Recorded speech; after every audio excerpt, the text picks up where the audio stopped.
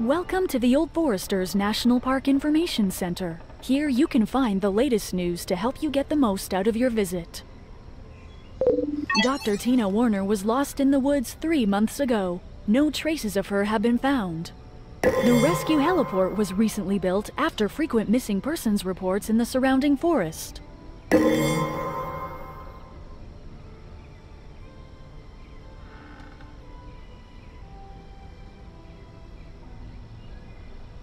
Learn more about the flora of our beautiful reserve.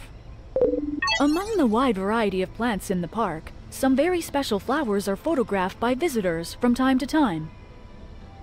Strange vines are occasionally seen by tourists and rangers. They are aggressive but die quickly. The Vanderlee Institute is currently conducting research. Learn more about our infrastructure before you set out into the park. Oldforester City is the oldest city in the state. It was founded on the ruins of an even older settlement, which was abandoned over 1,000 years ago. The Vanderlee Institute is a longtime investor in the park. They often conduct research projects in the area. The Ranger Station is a place for visitors to relax and rejuvenate during their visit. The park contains vegetation from a variety of landscapes, including mountain slopes, plains, and canyons. Learn more about the personality. Dr. James Vanderlee is the owner of the institute that bears his name. He is a person of great repute throughout Oldforester City. Dr. Tina Warner is a renowned scientist. Her extensive work with the park includes a recent search for mystical flowers in the park's woods. Jim Gordon has been the park's head ranger for 20 years. He can be found in the station building or from a helipad.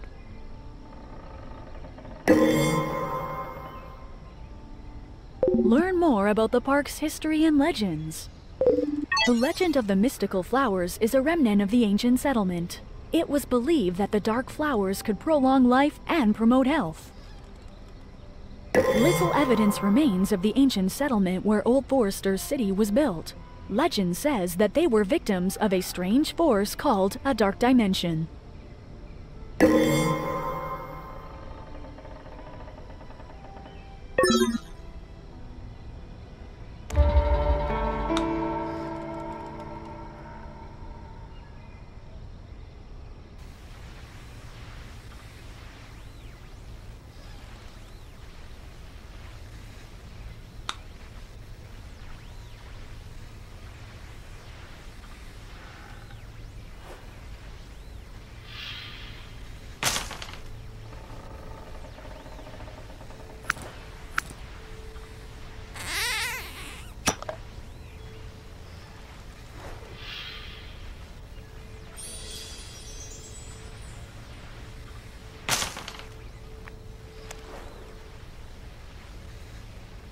Attention, attention.